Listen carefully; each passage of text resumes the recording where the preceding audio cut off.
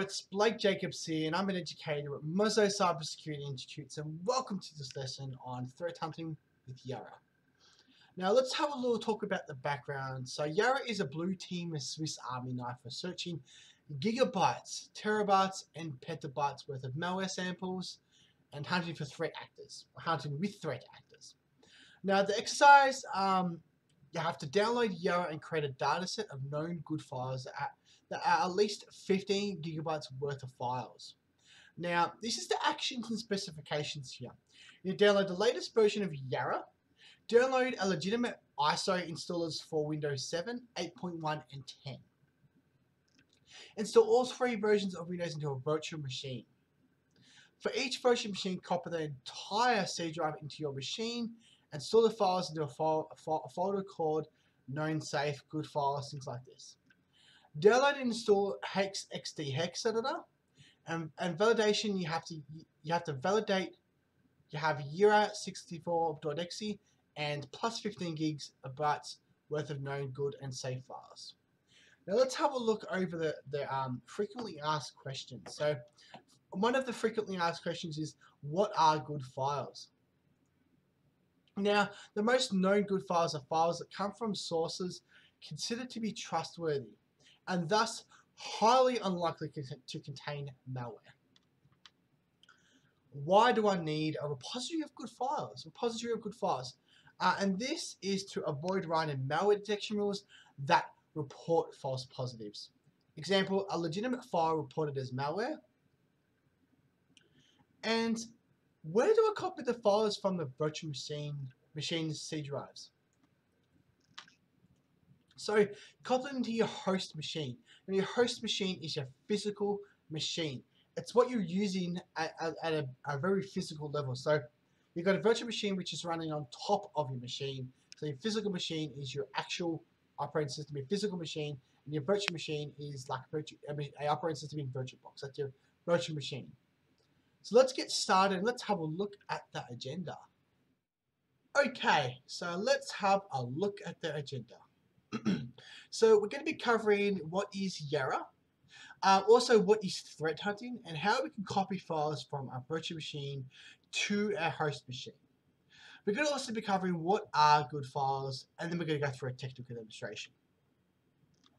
So first of all, what is YARA? Now, YARA is the name of a tool primarily used in malware research and detection. It provides a rule-based approach to create descriptions of malware families based on textual or binary patterns. A description is essentially a YARA rule name, where the rules consist of a sets of strings and Boolean expressions. Booleans return either true or false. So what is threat hunting? Now, cyber threat hunting is an active cyber defense activity. It is the process of proactively and iteratively searching through networks to detect and isolate advanced threats that evade existing security solutions. So the next one is how to copy files from a VM to a host machine. And this is going to be especially useful for the exercise specification. Now, one way to achieve this is to create a shared folder on your host machine with the correct permissions to then use in your virtual machine to copy files from and to. We'll go for an example on how to do this later on. Now, what are good files? Now, good files are very useful in threat hunting to avoid false positives. For example, scanning thousands of computers in a corporate infrastructure or network with some YARA rules or patterns would require to eliminate false positives with good files. So let's have a look at a technical demonstration. Now, first thing I'm going to show you is a YARA rule. So this is a YARA rule right here, and this is detect a silent banker malware. Now, as you can see here, the meta is just the description and the threat level, so how severe it is, and if it's in the wild or not. And these are the strings we're going to be looking out for to detect to see if it's on the system or not. So A, B, and C are the strings, and the condition is if A or B or C. So if A exists or B exists or C exists, then it will return true, and therefore it's on the machine. These are really cool. This is actually YARA here. This is really cool for, it even shows you lots of different rules you can find. It even tells you who's using YARA. So big cybersecurity companies are using YARA, especially Heroku. There's a lot of companies using Kaspersky Lab. There's a very big cybersecurity threat intelligence agency, and they're all using YARA. It's very useful.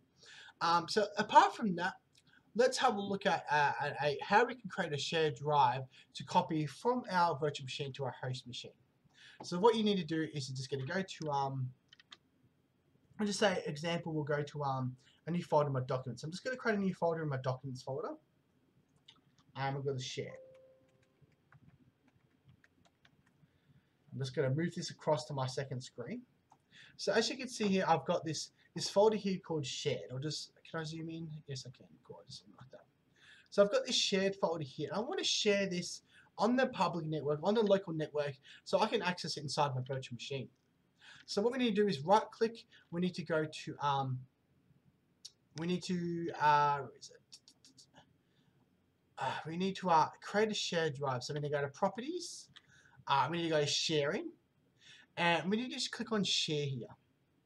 And we choose which user is able to view this shared folder. We'll just go user.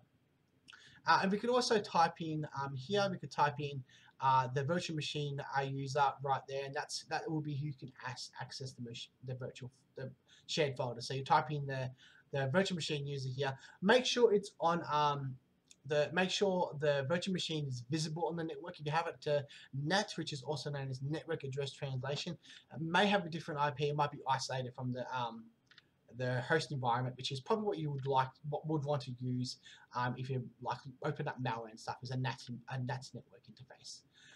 But just use for now, just use the virtual machine user here.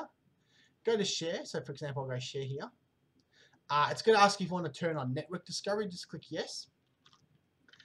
That's the shared folder there, so go done. We may need to go to advanced sharing and share this folder, and we can do it like this. And then we can choose the permissions to see what we actually have permissions to do. We can read, or we can have full control, which is generally what we want to do for everyone. And then we just click OK, OK, close, and now this folder should be shared on the network, and we should be able to access it anywhere on the network, like so. So, and then what you should be able to do is go to this PC, and I think it's network actually, and your shared folder should be here somewhere. So searching, it should be there on the network. So obviously, if you're using Windows 10 or Windows 8.1, you would put your virtual machine would show up. Your shared folder would show up here. It's not for some reason. Let's have a look at this. So, where's my shared folder? Or maybe I haven't shared it yet. Or is it shared? Let's do this again. So let's go to properties, sharing. Yeah. So we just type in this network path here, and we should be able to access it. So if I do this in CMD, run, and I type in that there like so, I should open up the shared drive. There you go, right there. So you do that on your virtual machine. You'll type in that shared drive like this. You'll type in that, and you'll be able to access it. And then from there onwards, you can create a folder called something like good files. And you might have 3 subfolders, like you might have Windows 7. And then you have Windows 8.1 and Windows 10. And from there onwards, you copy each C drive. So you have a Windows 7 virtual machine, a Windows 8.1, Windows 10, and you copy the whole C drive from each of those operating systems on your virtual machine into each subfolder, and that's how you basically use that. And that's pretty much it for the demonstration, technical demonstration. Let's go back to our PowerPoint slide. That is pretty much it for the technical demonstration. So I hope you love this video and enjoy this lesson. It's a very useful. Threat intelligence is very cool. Threat hunting is awesome, good fun. And thank you very much for being a big part of the community. And I will see you in future videos. Catch you later. Happy hacking.